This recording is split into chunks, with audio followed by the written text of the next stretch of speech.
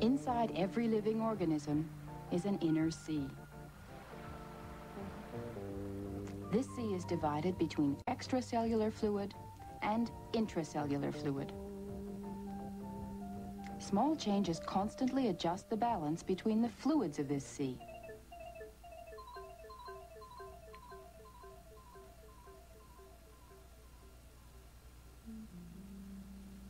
These changes are the foundation of homeostasis, a process that maintains a steady state inside.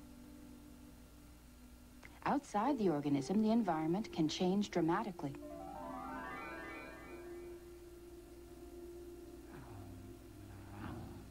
Homeostasis depends on protecting the inner sea from outside change.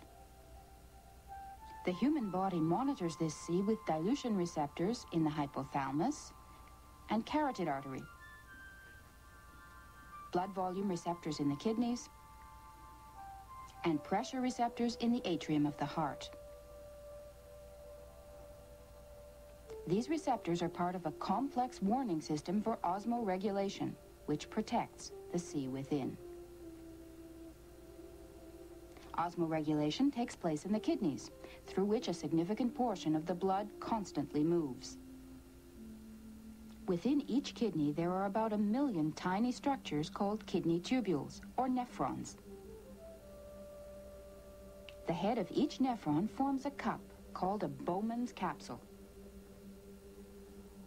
Into this, a knot of capillaries transports blood.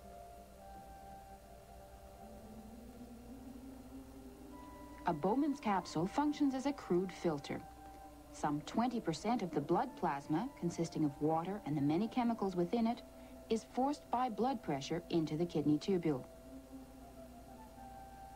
Unregulated, this process would produce about 180 liters of filtrate a day. Just imagine the problem of replacing that much liquid every 24 hours.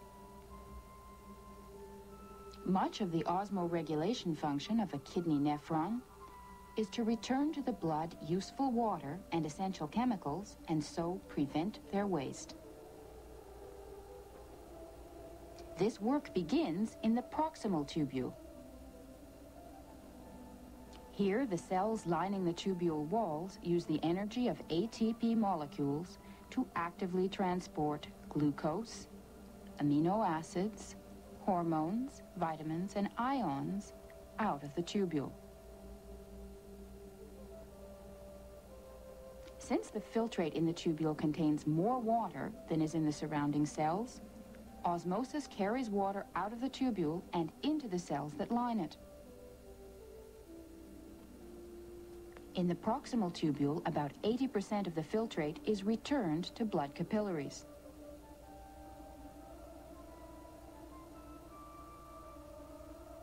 In the next section of the tubule, the loop of Henle, osmosis continues to extract water. But here in the loop of Henle, a difficulty arises. The concentration of solutes in the tubule begins to approach the concentration in the cells lining it. The outflow of water stops, yet the body needs to recover more filtrate. No known molecule can use ATP energy to pump water across a membrane by active transport. Osmosis is the only tool at hand, so what is needed is a greater concentration of solutes, which effectively means less water in the solution, outside the tubule.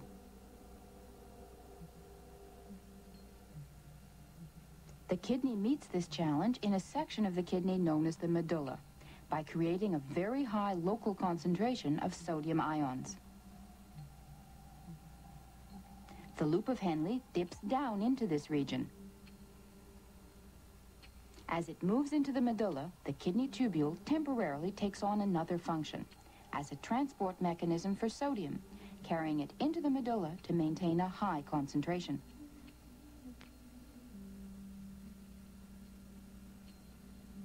As the loop of Henle descends, cells along the tubule use active transport to pump sodium into the loop.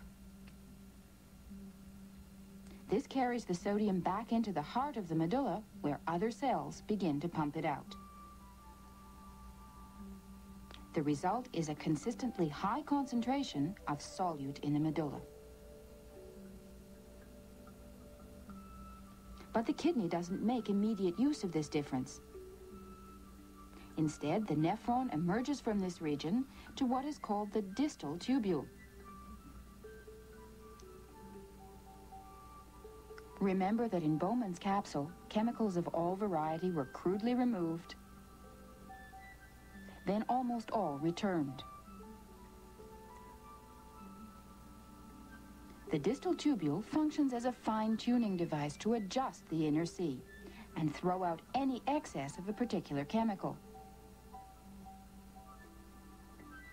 For example, a hormone might carry a message from a control center reacting to an excess of potassium in the body.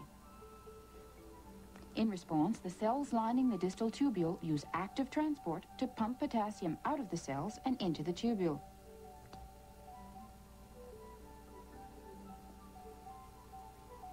Finally, the urine is carried from the distal tubule to the collecting tubule. This dips back into the medulla, where the high sodium concentration is maintained by the loop of Henle. Here, osmosis can take place, allowing the collecting tubules to fine-tune the water concentration in the blood.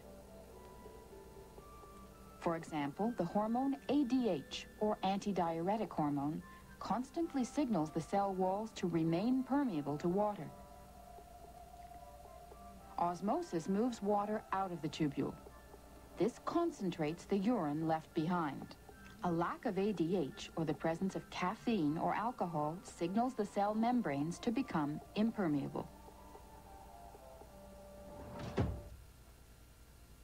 Water cannot return to the cells, and the result is a large quantity of dilute urine.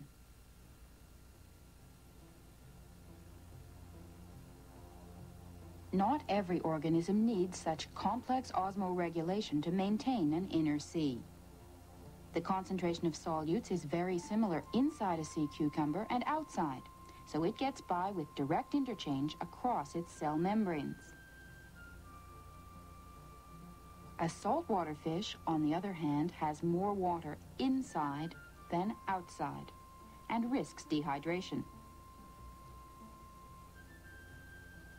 It has evolved a kidney tubule with no knot of capillaries.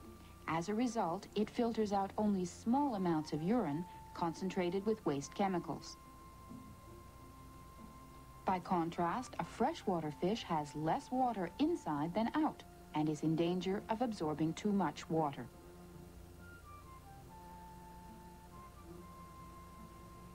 It has evolved a nephron with a large knot of capillaries, which filters out large amounts of dilute urine. More complex still, our own system. Crude filtration. Crude return of water and chemicals. Creation of a region of highly concentrated solute. Fine-tuning of chemicals. Fine-tuning of water. Comparing osmoregulation systems gives us a fascinating hint of how we may have evolved from organisms living in a protective sea to organisms protecting a sea within.